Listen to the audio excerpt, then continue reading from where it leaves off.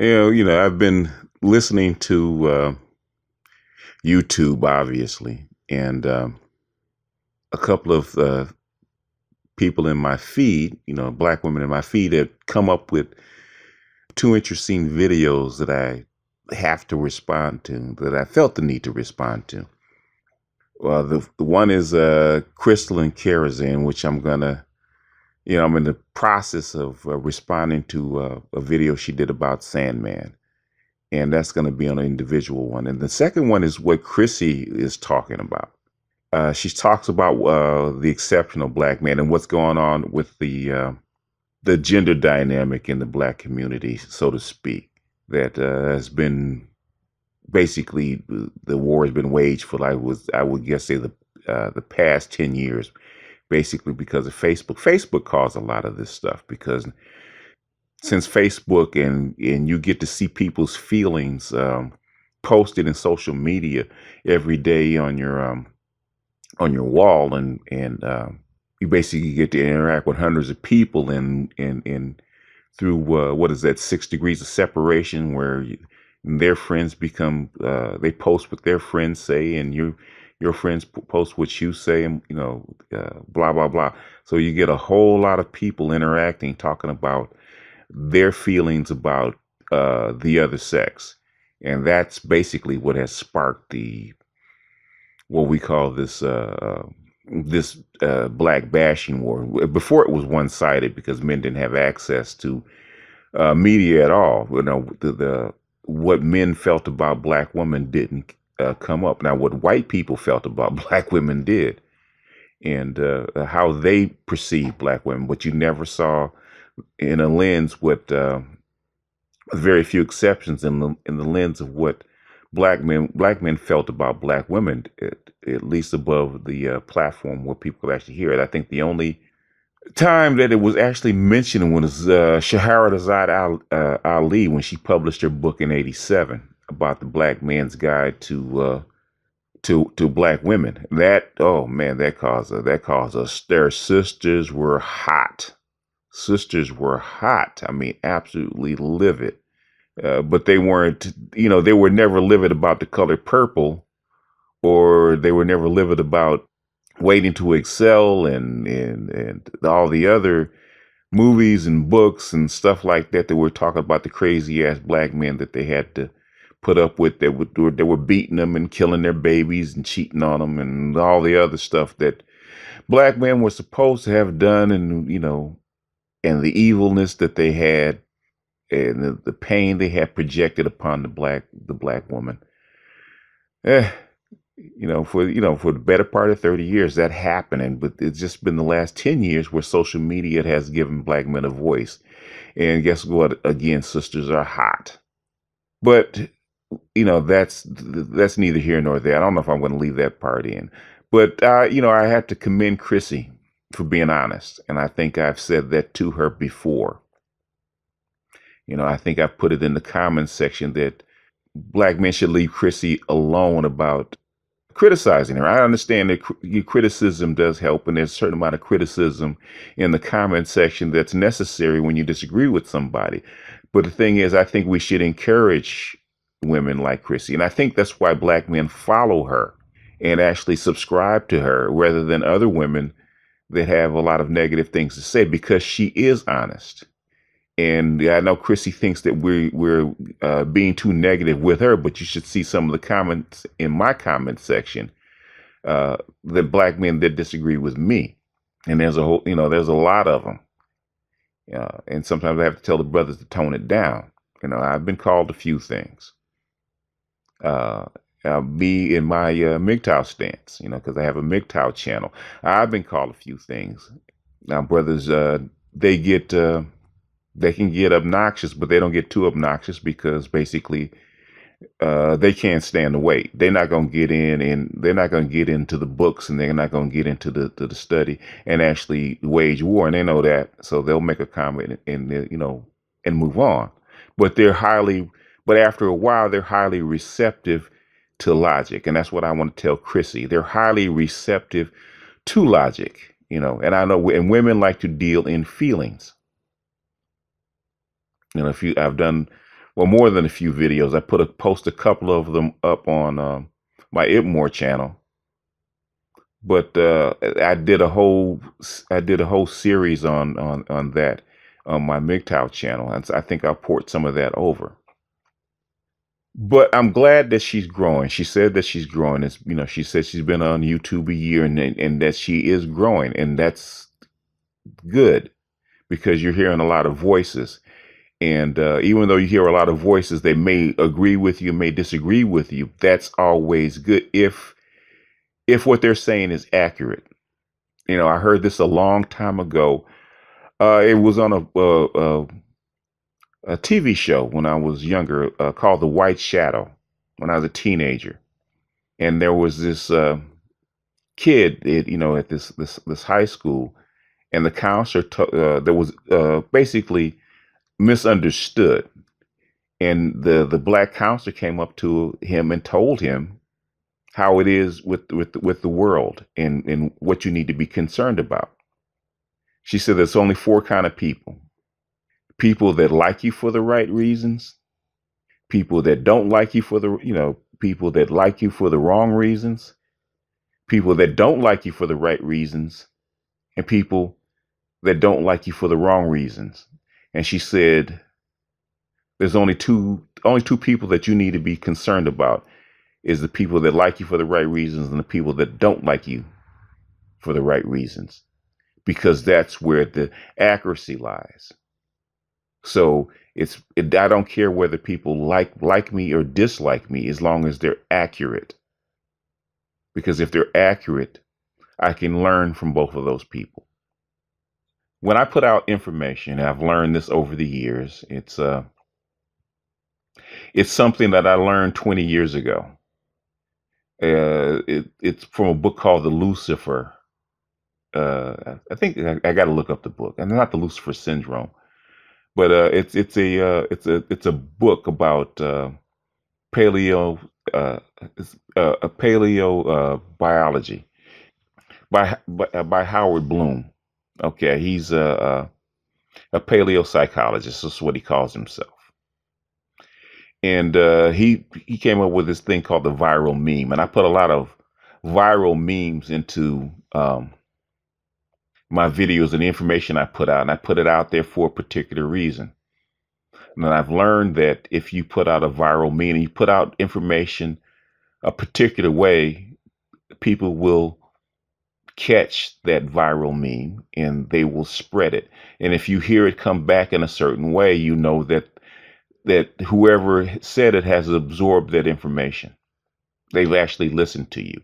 And I commend you. You know, I know you didn't drop a comment or whatnot, but I commend you for listening to the information the way that I put it out, even though you didn't like it. And I've heard that you didn't like it when I responded to you. But I put that information out a particular way.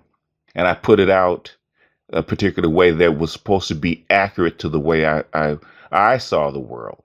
Because I'm going to tell you something about me. I'm an old man, yes. And it seems that I'm out of touch. Yes, it seems that way. But it took me 30 years to gather all this information. This stuff did not come overnight.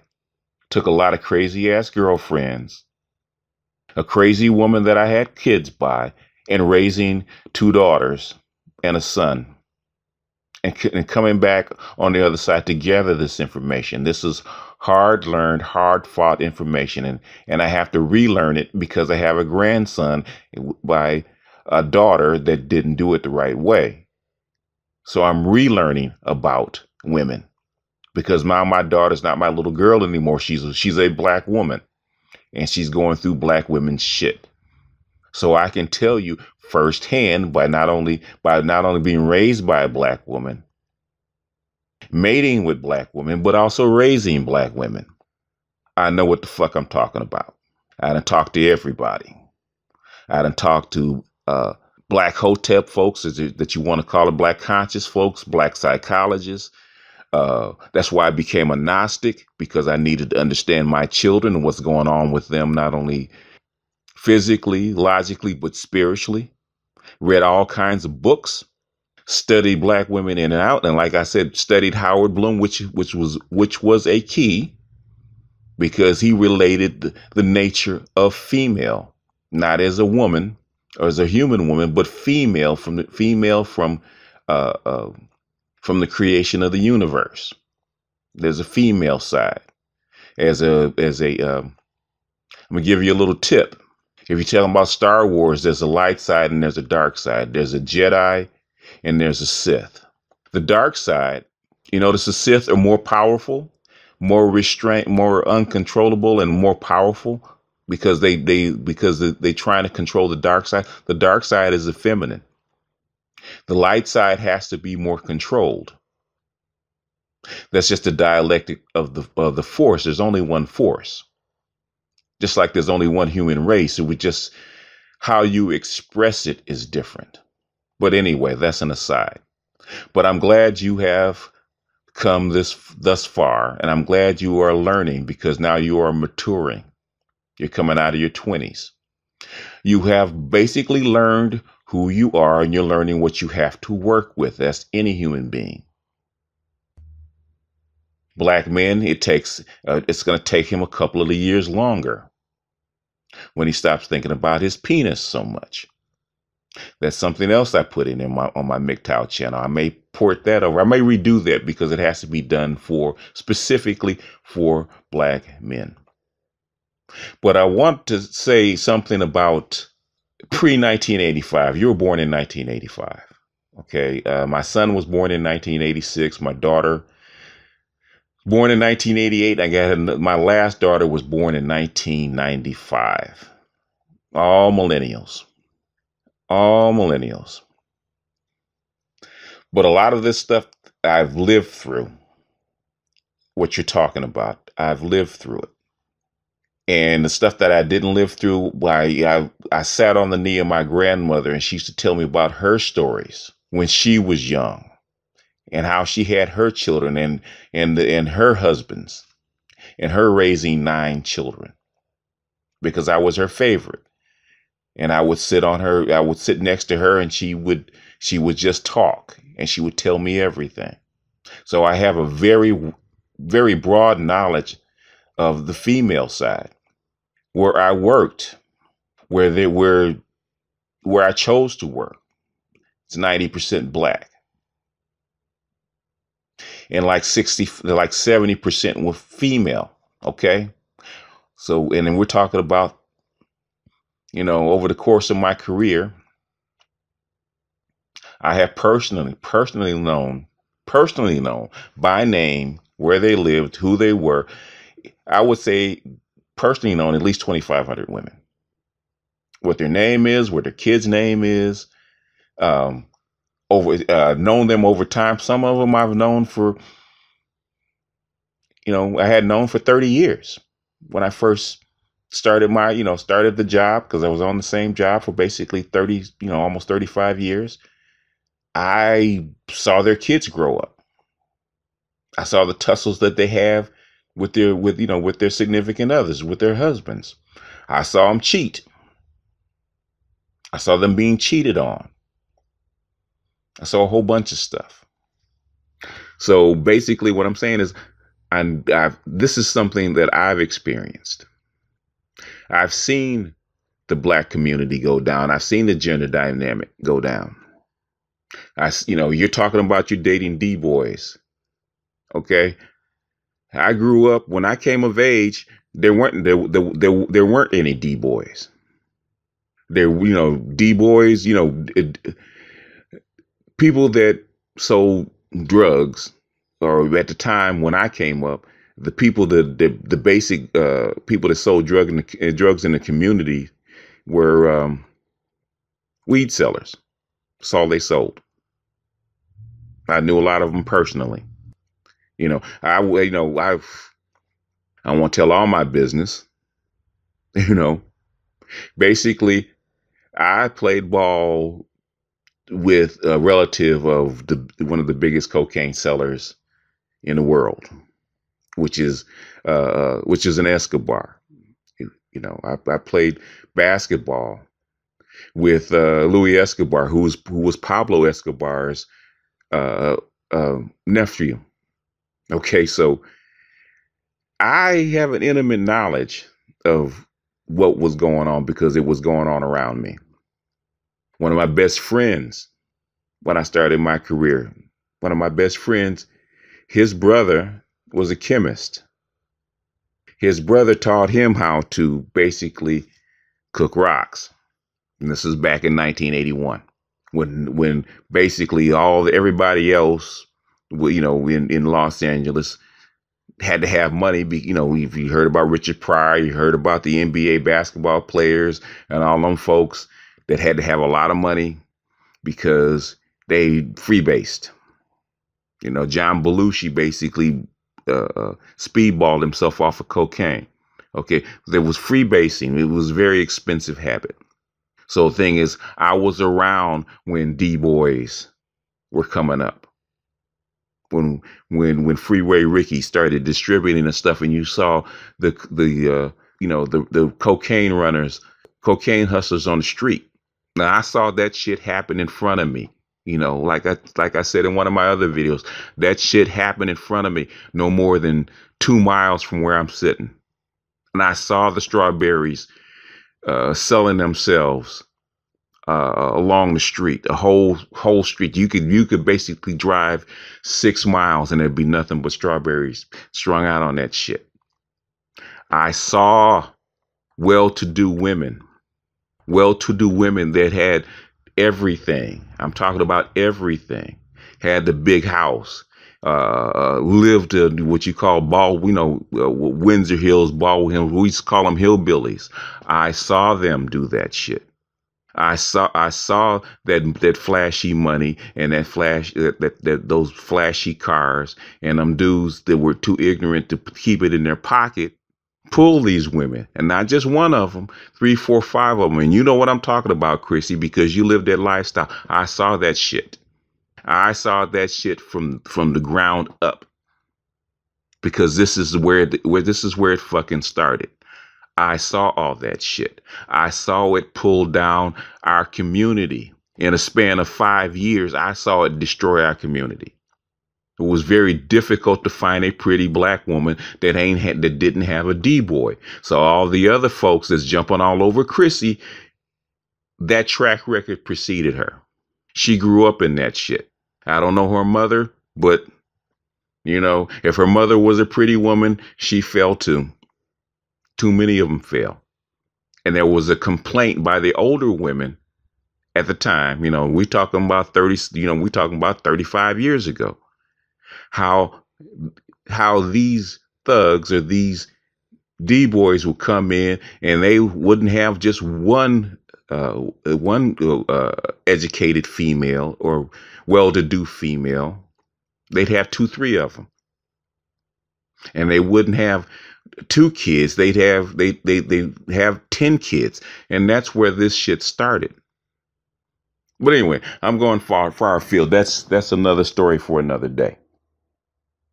I didn't want to get too far afield, but I want to get into the main point about what she said about what happened before she was born and how black men have not done what they're supposed to do and have not tried to lead their women, had not tried to protect their women. And that's bullshit. Any struggle is always led by men. I don't care, you're going to have those rare occasions where you're going to have a woman or two stand up and be prominent. No revolution, no movement has ever been led by women. You have to have men behind it. I've never seen a slave revolt led by women. Your main abolitionists weren't women, they were men. The black, it was men that had to win the respect of white men to end Jim Crow. I mean, there's a lot of reasons Jim Crow ended. We're not going to get into that, but to win the respect of white men by going to fight in World War I and fighting in World War II, which eventually led to the desegregation of the military, which led to the desegregation of the black folks as a whole. It wasn't women that did that. The Black Panthers were not led by women. The Civil Rights movement was not led by women. Women were there with us, but it was not led by women. Women weren't getting their heads bashed in and getting lynched and getting shot. The Pullman strike, which was the first black union by Randolph, was not led by women. There were no women on that picket sign. Those Black Wall Streets were not led by women. The Great Migration that took us away from Jim Crow and took us north and took us west were not led by women. Those were black men. Those were black men leaving home with nothing but the shirt on their backs, trying to make a better way and then bringing their families. Me as a boomer, I was at the tail end of the Great Migration in the 60s when we came to Los Angeles from Texas. My mother didn't come first. She had children. She followed my father after he came here and he had to establish himself. Now, black men and black women have always been contentious. That has always been the case. Did we fight? Yes. Was there domestic violence? Of course there was. Was there cruelty? Yes, there was. You better believe it. But to say that black men have never led you, that's bullshit. That's bullshit. There's always reasons why women, and we're talking about women all over the world, do things. It's because their primary incentive, their prime directive is different from men. And I posted more than a few videos telling young black men that her loyalty does not lie with you. That's a female thing. Has nothing to do with color. And I've always said that because I want young men to understand what they're dealing with. And it doesn't matter the color of the woman. Culture sprinkled in controls that prime directive and controls that feminine nature, that dark side, as you want to call it, as I want to call it. A female nature. It's got to be controlled. It has to be controlled by culture, by society, and the society has let basically that untamed female nature run wild. It just has, and it's spreading all throughout the world because you see the same shit with Korean women, with Japanese women, with women that. Women on the continent now starting to do the same thing. You see the same thing in the Middle East. It has absolutely nothing to do with color. Black people are just on the bleeding edge. That's all it is. What I would know, the reason I have an IPMOR channel is because I want black men to understand what they're up against, so they won't be so butthurt. I'm probably going to have to do something about women so they can understand themselves. The biggest problem that I see is that women don't understand themselves. Y'all really don't. You really don't understand yourself. And it took me 30 years to figure that out. It didn't take me long to figure out to predict what women would do, how they did it, and what they did. It's like clockwork. It took me 5 years to understand what women did.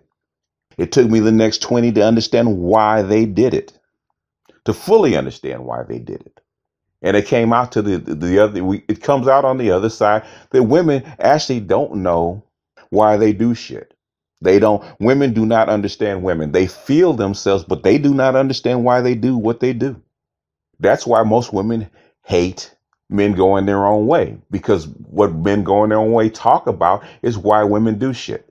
And if you understand why women do shit and you sprinkle in the cultural aspect of black women and the black experience, black women are not hard to figure out. You're really not.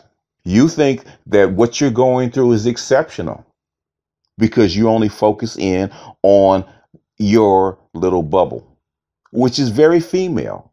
All women figure that the universe revolves around them, how they feel and what they think, and it radiates out. And that's where women stay stuck in that bubble. Hell, I'm going to have to do a series on it. I was thinking about that because I did a series for men on esoteric philosophy and the internal workings of how men think and that particular journey of a men's psyche. I'm going to have to do the same thing for women, especially for black women, because black women especially, and black women particularly, do not understand themselves. Y'all do this. Y'all do stupid shit. Y'all do stupid stuff, and y'all don't even know why you do it. And that's what frustrates men. It's not that you bash. It's not that you call us out on our bullshit, because if you call us out on our bullshit and you did it with not how it's affecting you, because that's what it comes back to. How men's bullshit affects women, not how it affects the community, because basically you really don't care about the community. You care about the community because the community serves you, and it always comes back to you. If you can kind of push yourself aside, or push how you feel aside about how men affect you, and just deal directly on men, and try to understand men for men in a perspective of men, then you wouldn't get that pushback. In fact, you get a lot of brothers talking to you about their problems and what they go through. Oh, geez, this is getting long. I'm gonna have to make a part two, because I'm doing a Sergeant Willie P hour and a half shit. I'm gonna have to might have to break this up. The reason that you don't feel protected, the reason that you don't feel promoted, the reason that you don't feel uplifted, and this is just feelings. You're on target as far as what the key is, but you just can't cross over to it because you haven't learned to put aside your feelings and get in and tap into logic. Because if you tapped into logic and understand, then you can understand why you feel the way you feel, what triggers it the way you feel, why you don't feel protected, why you don't feel promoted, and why you feel that you need to in the way that you think that you need to, and how you can correct the problem, which is what frustrates men. Stop getting in your feelings. Stop looking to the outside of why things happen, and solve the problem. The problem is not men. Your problem is not men. Your problem is you. I tell men the same thing. Their problem is not women. Their problem is them. First thing I tell any young man coming up, no matter what his age is, and I just tutored a young man who happens to be 12 years old, whose studies was going down, who couldn't concentrate. And I was tutoring him for 45 minutes, and he couldn't get what I was talking to him about. He couldn't get the math that I was trying to teach him, even though it was simple. So I asked him a question: where's your head at? And this is key. This is key not only for women, but this is key for all the other men that happen to be listening to this. I asked him as a young man, as a 12-year-old, where's your head at? And he said it wasn't here. So I asked him, okay, so if it's not here, where is your head? He said it was someplace else. I said, oh, really? Someplace else, like where? He didn't want to say, and he gave me that look. And I know that look because I've been a 12-year-old boy, and I simply asked him, what is her name? And his face dropped because he's wondering how I knew that there was a girl behind this. You're 12 years old, your hormones are kicking in, and your dick is talking to you. And you can't control it because it is pushing all these hormones and all these feelings through your head, and it's clouding your logic.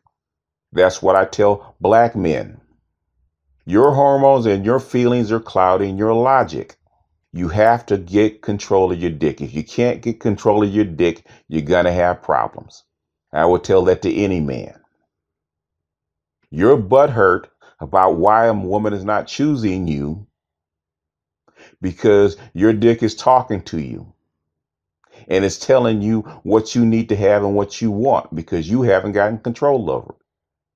And then you go to school and become successful. Your dick is still talking to you. Your feelings aren't hurt because you weren't chosen. Your dick's feeling is hurt because you weren't chosen, because you wanted to do the same thing as the D-boys. You just couldn't. That's the gender dynamic. Women have another side. Women have another side. It's their feelings and their hormones and their prime directive that they're not controlling. That's why they do stupid shit with their fucking womb. The only thing is that women not controlling their womb is a hell of a lot more destructive to the black community than a man not controlling his dick. A man not controlling his dick brings him down. A woman not controlling her womb not only brings her down, brings that child down, and it brings the rest of the family that has to come in and support. It brings them down. It weighs in on them because that child is not brought in properly. The Africans knew that. That's how come women were never allowed to pick their own husband. That womb was too valuable because you brought in life, and you can't trust a woman who's emotional, especially a young woman who's emotional and hormonal, to have the power over life and death. Women have the power over life and death. And you can't give that power to a 14-year-old, a 15-year-old, to an 18-year-old, and maybe not even 20-year-old. Because you can see what kind of destruction it causes in the fucking black community. So no matter what men do, as far as trying to clean it up, it doesn't matter. You can't clean up 500,000 babies born out of wedlock every year that are not brought in properly into the collective, into the community. You can't clean that shit up. You cannot clean it up. You can have smart brothers from here to doomsday. You can't clean it up. White people cannot clean it up. What do you think welfare was for? The welfare was supposed to be a bridge. You weren't supposed to go to white daddy. Feminists and them limousine liberals thought that this patch would actually work. It doesn't work. The government cannot clean this up. That's how come you have these fucking child support laws that are onerous, because they figured out they can't clean this shit up. No government, no community, no society can clean that shit up when you give irresponsible people the power of life and death.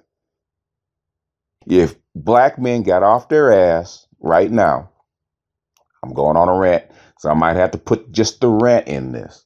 If black men got off their ass right now, every black man in America signed up to mentor and try to help clean up this black community, and they just for instance, say they were successful. They brought in every child and mentored them, and they cleaned up the community with thugs and whatnot. And say, just for instance, that they could do that in a year. Guess what happened next year? You have another 500,000 black babies that are born out of wedlock, and you have to start the cycle all over again. The only way to do it is you have to stop the water from coming in. You got to put a finger in the dike, literally. And the only people that have control over life and death are black women. They're not responsible for the problem, but they are the source of the problem, because you can't get to the cause, because you can't fix the dam. You can't fix the dike with just a finger. You have to stop the water from coming in first. Before you can fix the dam, you have to stop the water from flooding. You got to stop that first. Anytime you see flooding or a dam breaks, what's the first thing they do? You see the sandbags, because you got to stop the water first. And then you can go back and you can fix the problem. We cannot stop the water. We can't stop you from choosing wrong. We can't stop you. The government is giving you permission to have these babies out of wedlock, and you're choosing to do this. And you're perpetuating the cycle. So now you're having babies, black women, you're having, your mother had babies out of wedlock, had 3 or 4 husbands, or 3 or 4 different guys. That filters down not only to her, but also the boys who think it's okay. they perpetuate the same cycle. Now you have two people, two generations, male and female, that think it's okay to do what was just done. And they do it. What you think is going to happen to the next generation? They're going to do the exact same thing, but worse. So now we got 4 generations of this shit that has been circulated when they could have stopped that problem back in 65 when the civil rights. They could have stopped that shit. What did they do? They enhanced that shit. They made it worse. And black women fell over the dam. Well, they thought black women will respond like white women. That's what they thought. They thought if they gave black men jobs, which the civil rights is supposed to be a jobs program to basically get the men back to work, get them back into their families, get them back to where they could lead their families and they could fit in. It didn't work. It worked the opposite way. And black women chose wrong because it was part of their culture to go that way. It was the information was there. They just didn't see it. And it got worse. And it's getting worse. And the only thing we're waiting for is to hit bottom. I think I'm gonna have to redo this because this is rambling. I'm gonna listen to this and I'm gonna redo this to where my thoughts a little bit more clear.